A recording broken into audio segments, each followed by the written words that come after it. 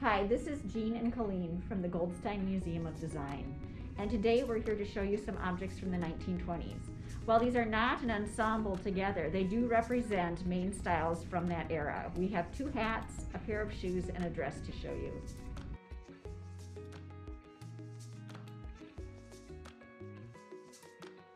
So today I'm showing you two versions of a style of hat called the cloche, which means bell in French, and you can see they are somewhat bell-shaped. Now, hats have been reducing in size since the 1910s when they were absolutely enormous. And these were much more conducive with the short hairstyles of the 1920s. They were worn down, as you can see on the center there, very low towards the eyebrows. So it's a very snug-fitting low hat. You can see there is a brim, but it's just very slightly flared out and has top stitching. And the top stitching pattern on the center hat is in a strong geometric triangular form, which would have been indicative of the Art Deco period. And certainly these would have dated to kind of the mid-1920s. Now the one on your left here is made from Dora, which is a burnout velvet fabric. So if you look closely, you'd be able to see that there were some raised areas that looked kind of velvety, while other areas kind of fell away. For both hats, also if you looked very closely, you'd see that the fabric was kind of used on the bias, because it's much easier to wrap a round portion of a hat with bias fabric than if it's on grain. It has a little more to give. And then finally on the right we have a pair of shoes from the 1920s.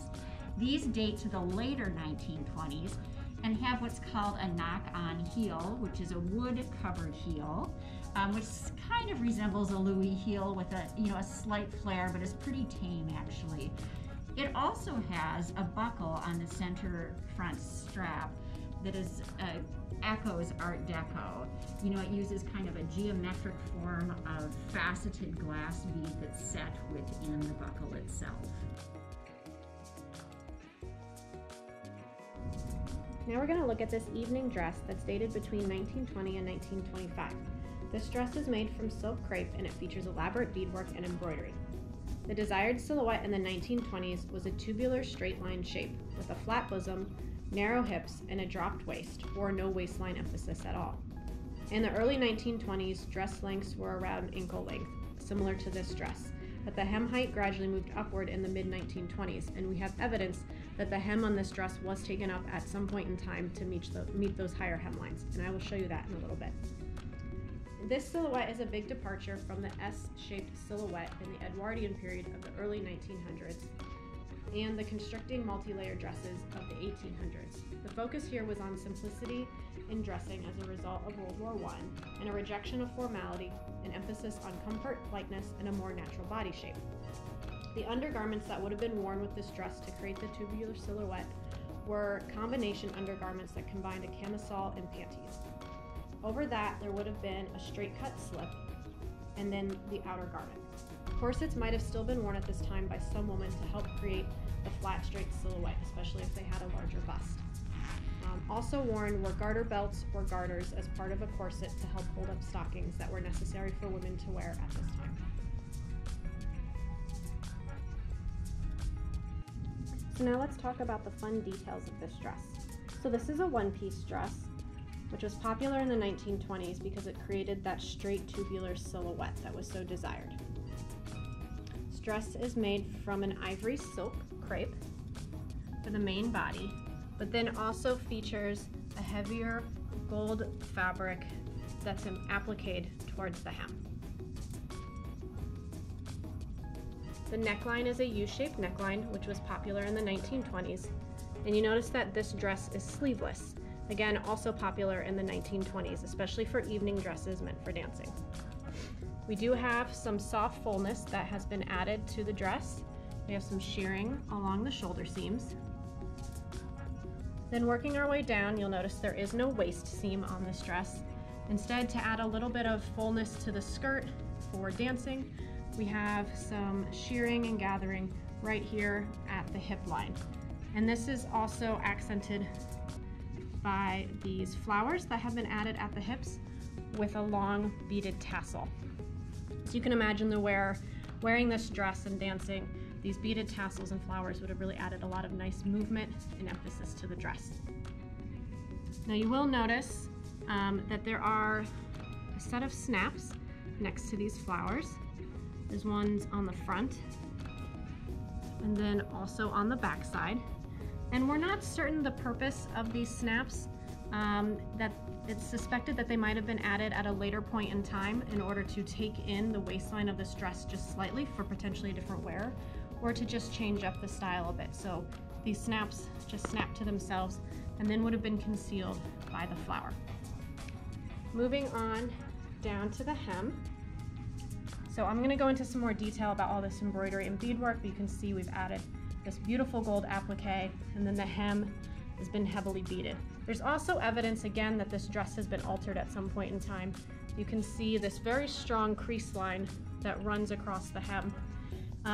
This indicates that potentially this dress was shortened at some point in time in order to meet the higher hemlines later on in the 1920s. Because of how the hem is finished at the bottom here with beading, you wouldn't be able to just take this up and shorten it. So it's probable that this whole dress was folded up and then tacked at a higher length in order to meet shorter hemlines. Other evidence of this is also seen on the slip. So there is a half slip that attaches at the hip line where these flowers are and goes to the hem of the dress. This slip also seems to have been taken up and is still taken up. You can see that there's this sort of additional pleat in the slip that would have shortened it in order to meet the shorter hemline when the hem was taken up on this dress. You can also even see some remaining threads from potentially where the dress hemline was shortened at some point in time. So oftentimes historic garments have evidence of alterations that were made to them in order to be used in different times or for different styles and for different silhouettes.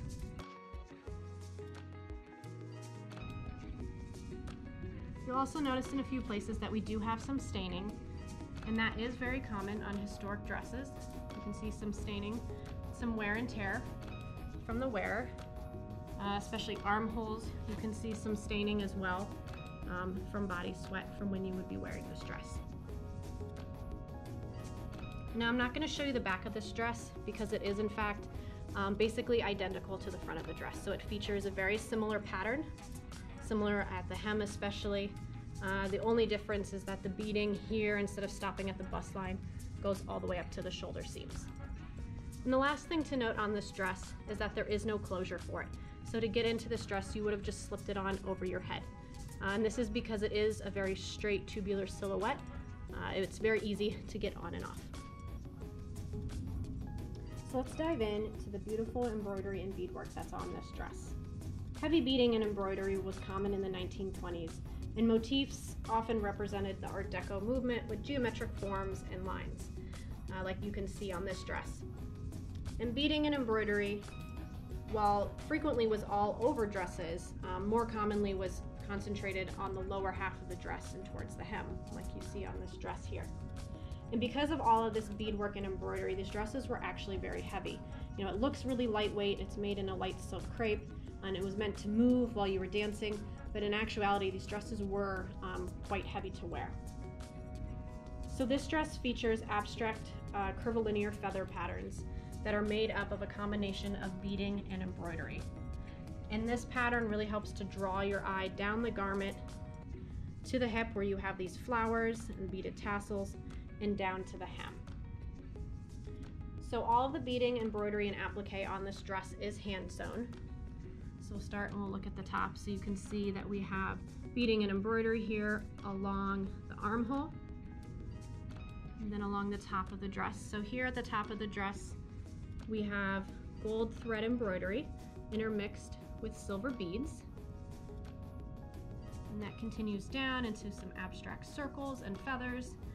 We have these flowers, like we mentioned earlier, which have a combination of clear beads and silver beaded tassels.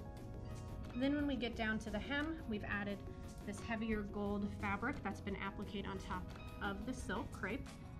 And here we have a flip in the embroidery thread. So now our embroidery thread is ivory. It's like an ivory pearl, which kind of matches back to the ivory of the fabric, and we still have the silver beads. So overall, we've kept the same color palette throughout of a gold, ivory, and silver. As you can see, lots of beautiful work here. Embroidery and beading mixed together. And then the hem also features beading all the way up the edge of the hem.